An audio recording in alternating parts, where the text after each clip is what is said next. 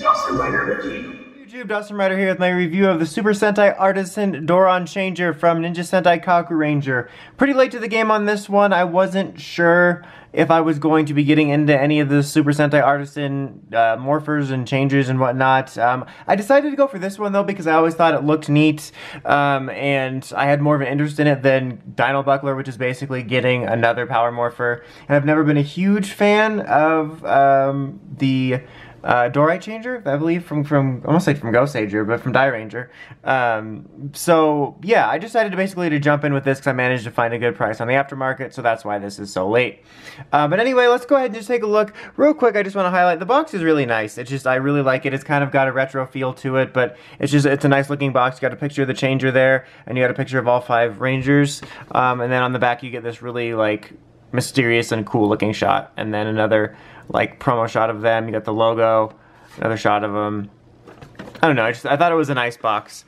And of all the things, you do get some little bonuses with this thing. You get, here's the little, it's like the little like container, not lamp isn't the right word, jug or whatever. I don't remember the name for it in Kakuranger, I'm sorry. I've only seen like 20 of Kakuranger and I need to go back and rewatch it and finish the whole thing. But like, it's basically what they find Ninja Man in, and I believe it was also seen in MMPR Season 3. It's been a minute since I've seen it, but yeah, of all the things, you get this, and it's actually pretty nicely detailed, and it's like made of an almost nice matte finish that makes it look like realistically like a little pot. And then you got like the little hammer up front, and of all the things, I think it's a little bit die cast, like it's got a heft to it. It's just, I don't know, it's nice, I guess. It's just, I didn't need that. Like, I was like, you know what? This thing's not going to be a worthy purchase if this hammer isn't heavy, you know? And you can actually fit him in there, which is a nice little touch, but, you know, I kind of want to display the little figure out. And here is the actual little figure, which also is actually, I keep saying the word actual in this one, and I apologize. I feel like I do that a lot, and then anyway. But it's actually, oh my god, I did it again, I'm sorry. It is, like, nicely detailed. It's kind of like, I would say, maybe a little shorter than a Ranger key, maybe about the size, give or take, of an American Ranger key, but it's got some pretty solid little details, and it's a nice little bonus. You know, it's not like I would have been mad if this thing didn't have this, but it's a nice bonus. Okay, moving on to the main event here. So overall, look-wise, I think it looks pretty good, hence look-wise. It definitely, without the metals inside it, which they are, spoiler alert, it does feel a bit light and kind of cheap, which is a bit disappointing just because, you know, it is kind of a premium Bandai Changer item. I mean, as the whole, buying a Changer outright, importing it isn't as cheap as picking up a morpher down at the store, but it is a little more expensive than that. Luckily, I did find a good price, but just considering the price both that I paid and that was retail, it just did feel a little bit light. But look-wise, I think it looks good. I think this gold chrome-like finish looks really nice on it. The design here looks good. It's very simple, but I really like it. It looks kind of elegant, and it does convey that sort of ancient ninja feel. You get a nice, like, actual rope here, the little golden ball on the end. So it is good looking. I just felt it did look a little cheap. But speaking of the metals, you open up this little thing here and you can store all 5 metals in there, which is really nice, and those are all nice little die-cast metal. They're a little scratched up, but still. And I like being able to store them just because, you know, you're not going to be using all of them. You'll probably keep one in there or none, but it's nice that I don't have to have it somewhere random where I might lose them. I'm just gonna use this one for the purposes of the review. But yeah, they all slide in there nicely. And like I said, that was what was kind of giving it a bit of heft to it, sitting here when I was holding it. Otherwise, it was a little bit light.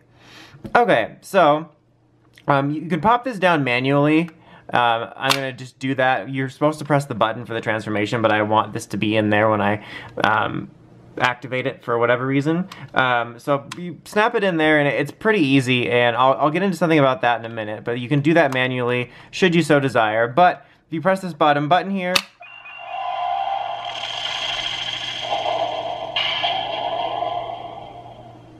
you get those sounds, and that's not dependent on any coins being in there, no different sounds or anything. I just wanted it to be in there for authenticity. And you press it again, you'll get that, and you'll keep getting it. And then if you hold it, 1 second, okay, if you hold it,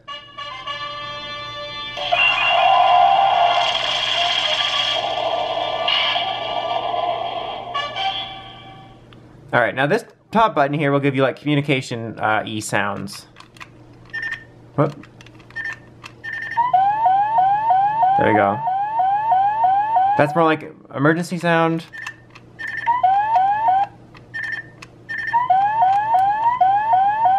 There you go. And you got like the little beeping noise, depending on how like heavy you press it down. We get the picture.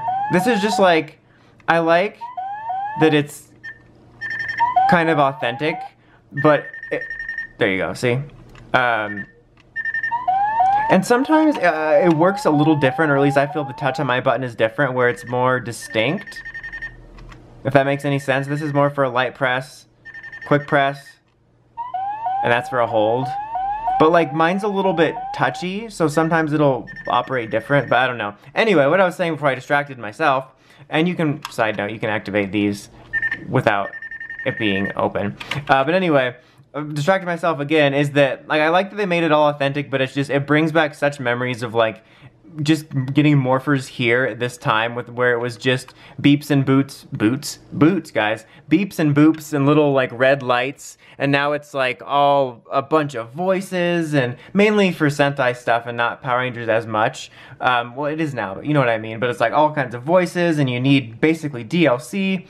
But anyway, overall, this is a nice changer. I think that it's a bit expensive for what you get in a lot of ways, so I would definitely try to find the best price possible, which I think is just good advice in general. Like, I wouldn't be like, guys, this is so good, I want you to overpay for it. No, but I mean, but particular for this, is that I think if you're interested in it, I think, and you're a huge Kakuranger fan or whatever, I don't think you'll be disappointed. It's a really nice looking changer, and I'm glad I have it in my collection, but I would just make sure to find the best deal for it, because I don't feel the way that it feels overall is quite worth the price they're asking. And I hope like in the future that further, excuse me, Sentai Artisan releases do feel more worth your money. And that's sort of a feel I talk about in Sentai figure arts and Rider figure arts, which is kind of hard to explain, but it's just this feeling you get when you get a collectible item and you're like, okay, this was worth the money I paid for it, you know, but that should make sense to upwards of 3 people.